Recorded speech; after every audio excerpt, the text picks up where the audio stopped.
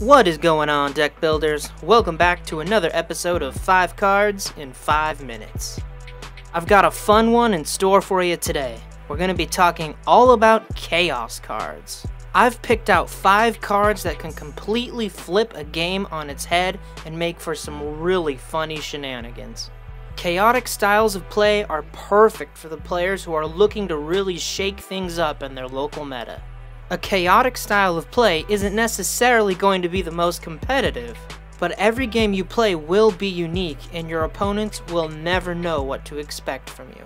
Don't use these cards if you aren't prepared for a lot of salt from your opponents.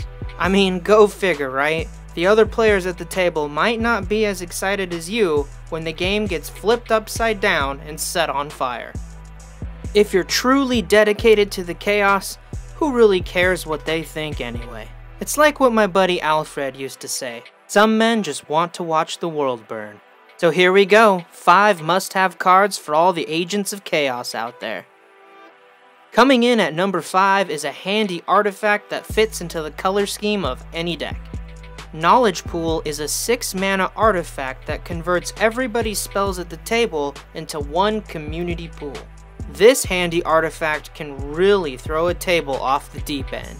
As soon as Knowledge Pool enters the battlefield, players are already donating 3 cards to the pool. Anytime a spell is cast, instead it's added to the Knowledge Pool, and the player who is casting the spell can take any spell out of the Knowledge Pool and cast it in the original spell's place.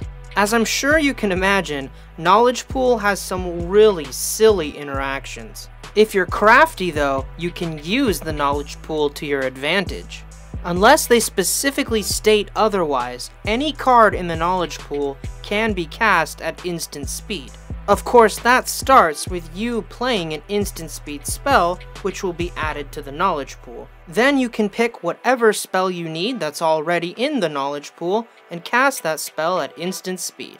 Of course, your opponents can do all this too, so as you can imagine, it's going to make for some interesting game situations. Sneaking in at number 4, we have a classic chaotic card, Thieves' Auction. Even the art on this card is stellar. They're straight up mugging this guy in the street and just tearing his clothes off. Imagine playing this card deep into a long game. While everybody's busy clogging up their boards, you're scheming, trying to figure out which permanent you're gonna steal first. Be sure to keep your salt shaker handy whenever you play this card. There's gonna be a lot of nerd rage. Coming in at number 3, we have a really interesting card, Scrambleverse. Unlike Thieves' Auction, players don't get to pick which permanent they gain control of. With Scrambleverse, it's totally random. One player might get really lucky and end up with pretty much all the permanents. Another player might end up with practically nothing. That luck element is part of what makes this card so intriguing.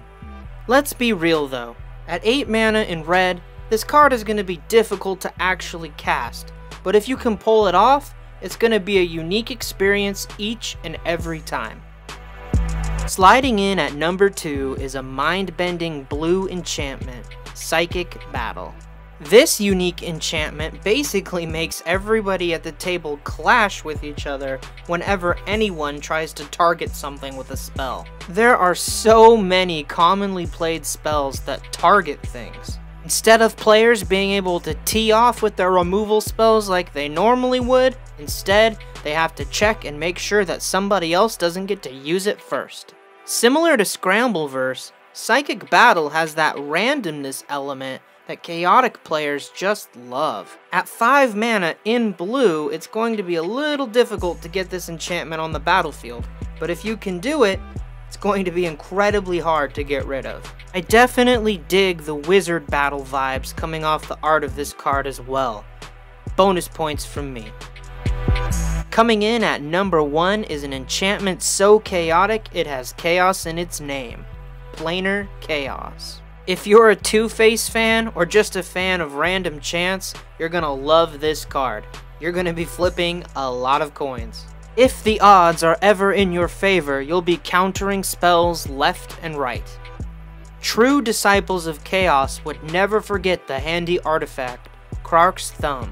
Like any quality casino, it's important to stack the odds in your favor. It's like they always say, the house always wins. And if you're really feeling lucky, don't forget about Chance Encounter. The flavor text says it best. The more unlikely the victory, the more memorable the success. Thanks so much for joining me. If you liked today's video and you want more like it, leave me a like.